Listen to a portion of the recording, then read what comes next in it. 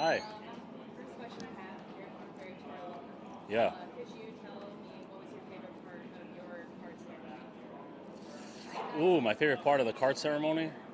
Well, I remember looking at the card and saying, "Man, I've been working years to get this thing," and just how special that was. I thought it definitely made me reminisce of the journey that it took me to get to um, just have a PGA Tour card and have that opportunity. So I loved my time on the Corn Ferry Tour. I learned a lot. I learned how to travel. I learned how to win, compete at a high level, um, and I proved to myself that I have what it takes to play on the PGA Tour.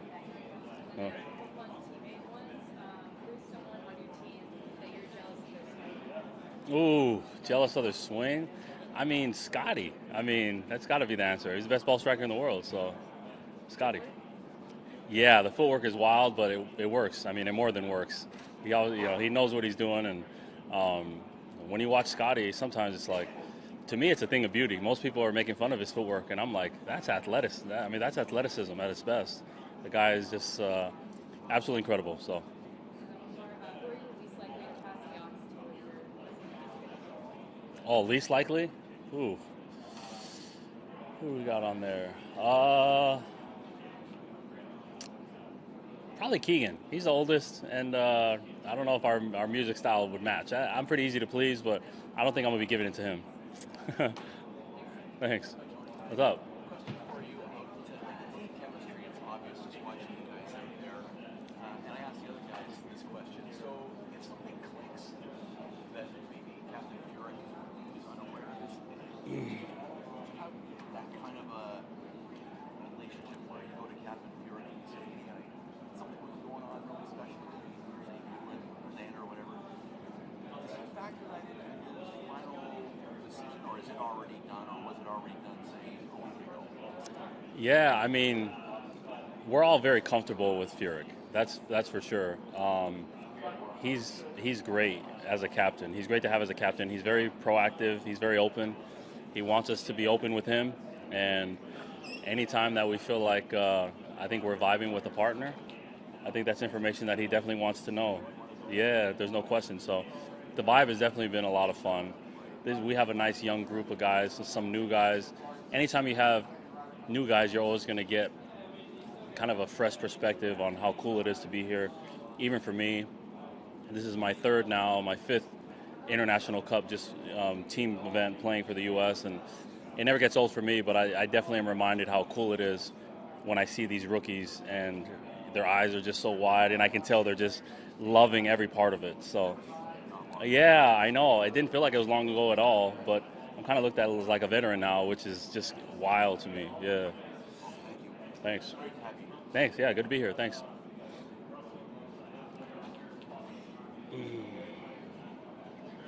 Yeah. Yeah. All the three get in tonight with our nanny, and my brother's coming down to watch. He'll be watching his first cup. So, yeah, it's be fun to have him out. No doubt. Yeah, T-Mobile in the house. Oh, yeah, that's right. What up? Good, how are you? The week's been great. Been a lot of fun being around this team. It's a different type of chemistry than any other team I've been a part of. I think guys seem to be a lot more loose, and I think we have some rookies that are just excited to be here and play and bring that cool chemistry to the team. So I'm having a great time, and we've been having a lot of fun. Obviously, I've been around you guys a lot. The team competitions, pods that have been in the last few days. Yeah. Different guys have been doing over the last few years. That kind of maybe helped kind of the different vibe you kind of talked about playing with different guys. Yeah, no doubt. I like that we've been able to mix it up a little bit, and we've pretty much played with everybody on our team throughout the last few days of practice. So it's fun to be able to. These practice rounds are just a lot of fun. We have some matches, a little bit of gambling going on out there, but overall, we're all just trying to sharpen each other to get ready for tomorrow, and I think we've done that. I feel like sets up for not just you, but for the U.S. team as well. Yeah, I think it's a great setup for our team. It's got some length to it, depending if the wind blows. But overall, I think it's it's going to be a proper test. You know, it seems like a ball striker's type of golf course, and the greens are so pure. I think you're going to see some putts made for sure, and I think those strengths kind of are the strengths of our team. So I think we'll bode well. You've been around these team matches for quite a few years now. Specifically for presence, I feel like we see the international team getting stronger and stronger as the last few years have kind of gone along. Yeah, there's no question. We had our hands full the last two, you know, the two that I've been a part of. I know the record says that we're dominant, but I know our last two were tough. We had to play great. You have to earn them, you know, that's the thing, you know, and I think that's, all of our guys know that our record doesn't mean anything. This is a new President's Cup, and we have to approach it in that light. You know, we got to go out and perform and earn the cup back, or earn the cup and keep the cup. Tony, how you doing in the money games? Yeah, I'm at even. I didn't. Yeah. Well, yeah, we've had some nice matches. Yeah. We'll just say that. I think, like I was just saying to Andrew, we're all just kind of sharpening each other, and having matches over the last few days. We've mixed up the groups a little bit, and it's been fun. We've all kind of played each other at this point over the last few days, and it's nice to just, I think, be sharp and play against each other. The internationals have a guy who's actually putting up stakes for their competition. Yeah, we're just doing our own. But all the captains are gambling on the side for sure. Oh yeah. All the captains are, they got their side bets going, and I mean, Xander's wild. You know, Xander is like, he'll bet on everything. So he's kind of like doing his gambling with the squad, with the captains. I mean, he's 50-foot putt. So Xander's so much fun. He's wild. Snedeker made it sound like he's going to build a second house off. Is he talking about because he's betting on him, or is he betting against him? Or? No, they have a bet going against each other. But it's like the most randomest thing. It's like, hit this bunker shot. If you don't hit it inside 5 feet, you owe me $200. And Xander's like, well, I'll take you 2 for 1, right? So all of a sudden it's $400, and it's like, yeah, that adds up pretty fast. If you're doing $500 a shot, that adds up pretty fast. Do you like that? I mean, like, is that part of the deal coming up? Like, sometimes when you're playing with guys, you just gamble and stuff? Yeah, if guys want to have a match, I never shy away from a match. There's no question. Yeah. So especially in an event like this, guys are going to want to have a match, and to me, it's the best way to prepare. It's simulate some pressure, and again, I think that's what we've been doing as a team. We've been having matches and trying to get ourselves just properly prepared to start tomorrow. Yeah, I think they have a lot of strengths. They have a lot of great players, and I would say one of their strengths is their leadership. They have a couple guys that have played in quite a few, and Adam Scott and Jason Day, they're going to be able to lead that team. Hideki, they got some guys that can lead some of these younger guys. So, but overall, I mean, they have a great team on that side, and we know we're going to have to play and perform if we're going to win the cup this week. Yeah, they've been waiting to win this thing for a long time now. Yeah. The anger they have, to win this, you have to win this weekend. Yeah, fortunately for me, the last 2 cups that I played in, the last 2 President's Cups, they were hard. They were hard, hard-fought wins for us, and so we know how hungry they are to win a President's Cup, and especially with this team, and having it be Mike Weir in Canada, it's a big deal for them. So we know that going in, and again, this is a new President's Cup. It doesn't matter the record. We've been dominant on the U.S. side, but this is a whole different week, a whole different cast, a whole different team. So we try to put our best foot forward, and we got to earn it. A whole different weather as well, right? Especially for tomorrow. Yeah, we hope it holds up, but whatever comes, we'll be ready to rock. Yeah. Yeah, I would even start at 13. Yeah, par 3. It's a good par 3. Today we're hitting 6-iron. The last couple of days we hit 4 and 5-iron, depending on where the wind is. So you can get some momentum changes on that hole because it's a long par 3. And then you got 14, 15, 16, and 17 and 18 all with water. So I think it's a really cool golf course that way, where there's no water in play, and then the last 5 holes there's water on every hole. So that's where the action is going to be, and that's definitely the meat of the course. Yeah.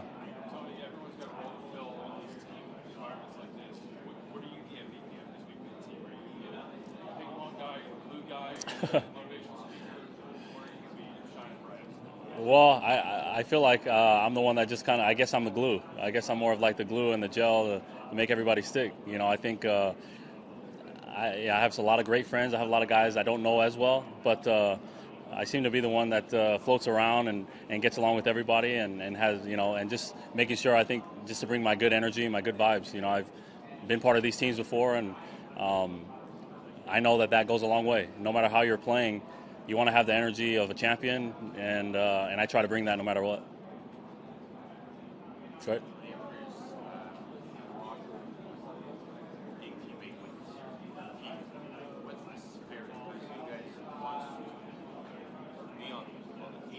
Yeah.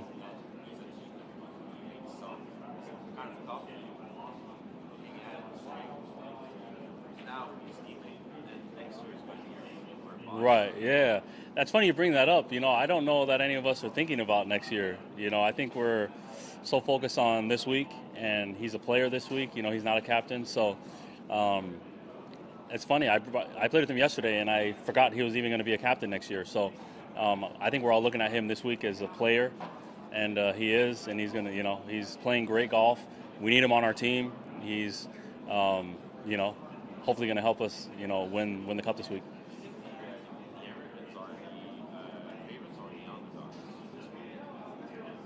Well, to me, it really doesn't matter. If most likely we're probably the favorites because of our record and having the two best players in the world. But this is match play. This is not stroke play. All of our rankings are off of stroke play, and so that's the thing that people have to understand is match play is a whole different animal, and we know our record and how good it is, but this is a different President's Cup. So we got to just be focused on this one, and we got to earn our way to the win. Thanks. Hi. Yeah. Okay. Okay. Oh, wow. All right. You're welcome to go through and kind of talk through if you will. Do I need to press the red? Yeah, you can record. Okay. Oh, my goodness. Oh, my Chick-fil-A. That's pretty high, but for most people, I'm going to get a lot of hate after this, by the way, but it's all good. Let's go, we're going number 6. Chick-fil-A number 6. What do I do, just click it again?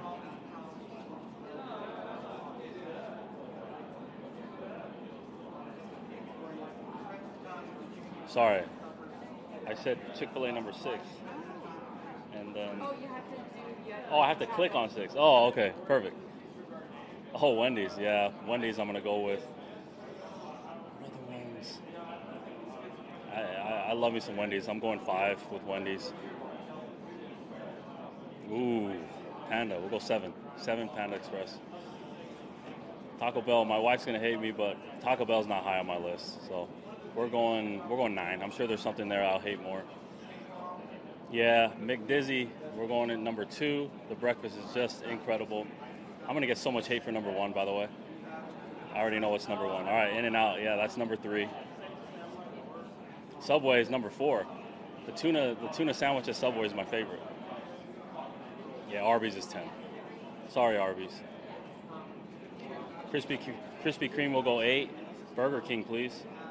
Oh, Popeyes, okay, that's fine. I love me a fried chicken with some white rice. Give me some ketchup, we'll be ready to rock. There's my rankings. Hey, bud. So this is for the first half, and since you're on the top of your and the World Cup is coming just around the corner for FIFA, I have to ask you one thing for the first half. Messi or Ronaldo? Messi. There's no wrong answer. Yeah, Messi. Yep. You got it.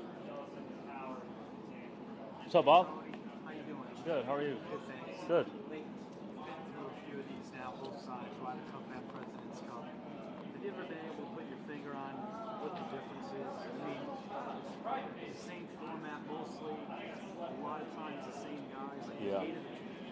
Yeah. Guys here that were in Rome. Yeah. You played the previous President Ryder Cup, so you had the struggles in that. Yeah. The seeming easiness of this. I know it's not easy. Yeah. I think it all just boils down to expectation. I think because our U.S. side has been so dominant in the President's Cup, we expect to win. You know, I think, and that's the feel we get from everybody. You know, and I think we have similar feelings when it comes to the Ryder Cup, but because it is so competitive and we have been beat on our side, I think that's tarnished just slightly. So I would say that's pretty much what I see or feel as far as the differences. Competing and having watched the guys last year, it definitely seems like there's just that extra pressure. And yeah, but they are different though. There's no question that they're two totally different tournaments. Same format, could be the same guys, but we've had great success in the President's Cup, and you know, the Ryder Cup not quite as great. Does the Thursday-Friday dynamic have any impact whatsoever? Having an extra day? Yeah, so Spreading it out a little bit? yeah, I've talked about this before with some of my buddies, but I think having a 4-day event is a huge advantage to the better team. I would say you add one extra match, and I think that's a big deal because we're playing match play. It's not stroke play. If both tournaments were stroke play events, I think our record would be the same in the President's Cup and probably better in the Ryder Cup. But because of our rankings are off stroke play. But this is match. You know, match play is a whole different vibe. It's a whole different game. So for that reason, the more matches you play, the better team will end up winning. So I think in the President's Cup, one extra day is a big deal, and it's proved that, I think, with the format here. Well, I think they should be the same. Yeah, I think, you know, that's why it's hard to compare the President's Cup and the Ryder Cup. Well, just because I think the one extra day, I think, has helped in the President's Cup. Yeah.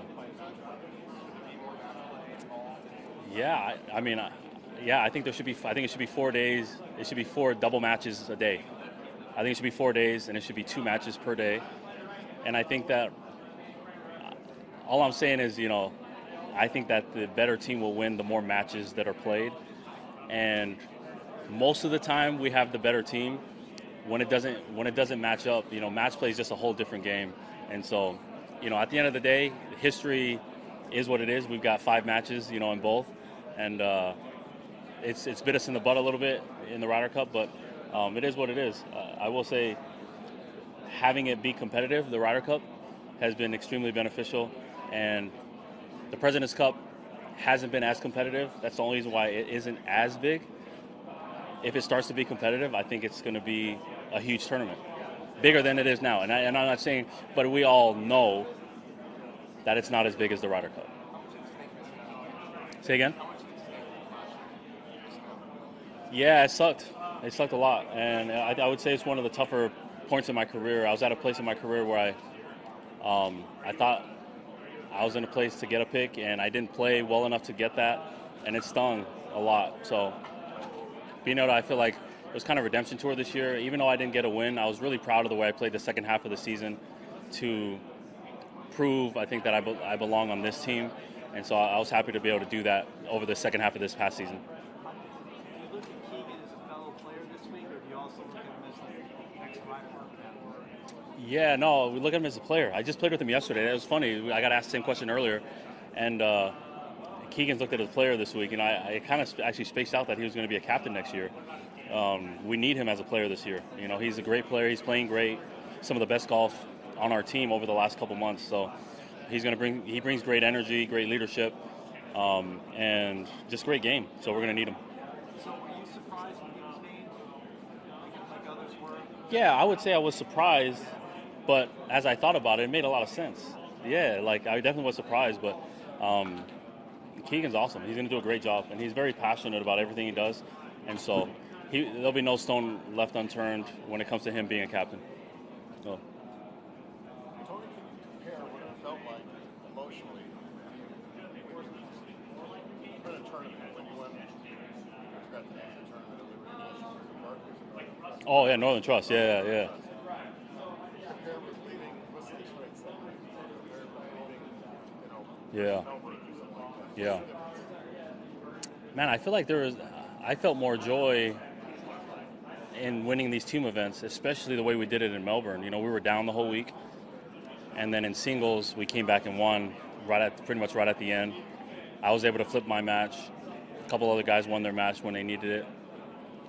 That was some type of vibe, you know. Like I don't know that, you know. And then Whistling Straits, I would say, is about as cool as it gets. You know, like I lost my match against Ian Poulter, and that was tough. But I just remember being able to hang out with the guys, and I had so much fun. I almost forgot about it.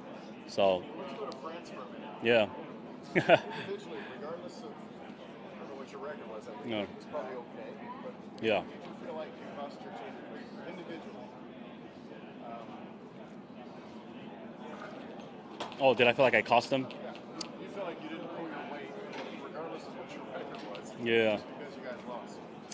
No, I mean, I played really nicely. You know, I think I was only one of 3 guys that had a winning record, and so I feel like I played really nicely. But man, they just played incredible. You know, and at the end of the day, we had we didn't play, we didn't execute. You know, and that's the thing. Having been on both sides, losses and wins, playing in these cups, none of them can be taken for granted. I think that's the experience, and any of the message that I have for the guys having experiences. The record doesn't matter. All the record in the past doesn't matter. We have a chance to write our own record this week, and we have to earn it. Yeah, with this team, you have to earn it. You know, it doesn't matter how good our record is in the President's Cup. At some point, they're going to start winning some President's Cups. It's going to happen. Like that's, we're not going to play this many, and I obviously want the Americans to win the next 50. It's not going to happen. They're going to start. We don't want that team to be against us. So that's the message this week, and we'll just continue to do our thing. Speaking of that trend, is there any part of you that feels bad for Adam Scott who's played in 10 of these and never experienced a weak side? Yeah, no. Long stretch. Yeah, that is a long stretch. That's just tough luck, you know. At the end of the day, no. I mean, Adam's an incredible guy.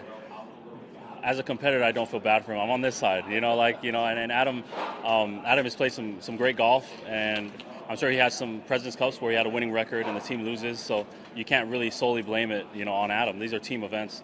But at the end of the day, you know, I'm on the U.S. side, and for this week, you know, we don't want any of those guys to win. So at the end of the day, as a competitor, it's like we want him to have another loss at the end of this week.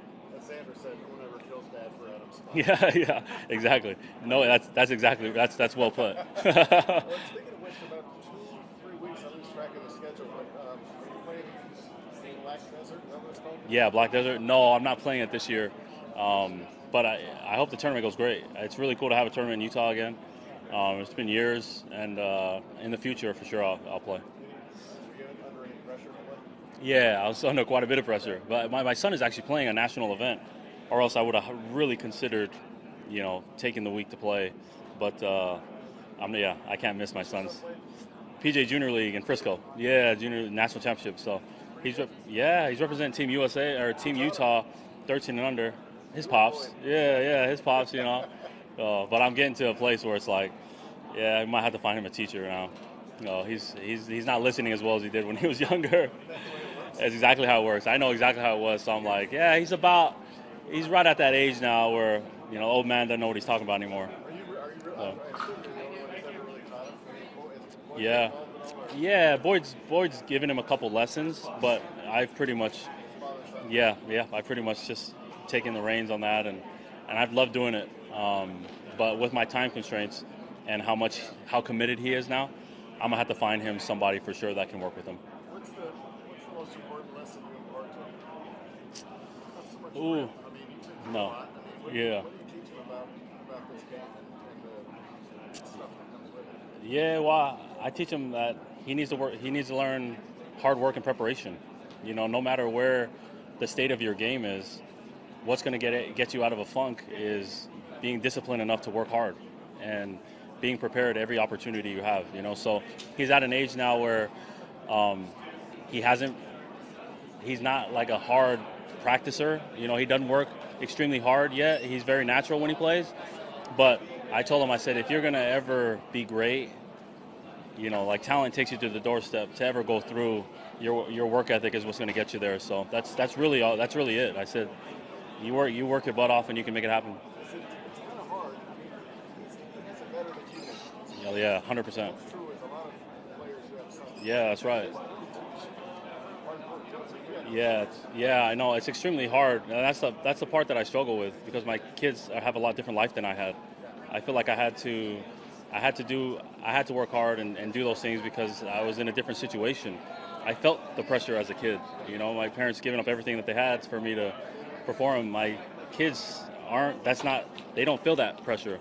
So teaching grit, I don't know if there's a such thing, but I try to apply enough pressure as a parent to keep him accountable for what he wants to accomplish. He told me, he said, "Dad, I want to be better than you. I want to be a PGA Tour player. I want to be the best player in the world." And so I just try to hold him accountable at the end of the day as a parent and as a father. That's what my dad did for me, was held me accountable to try to accomplish great things. I told him that's what I wanted to do.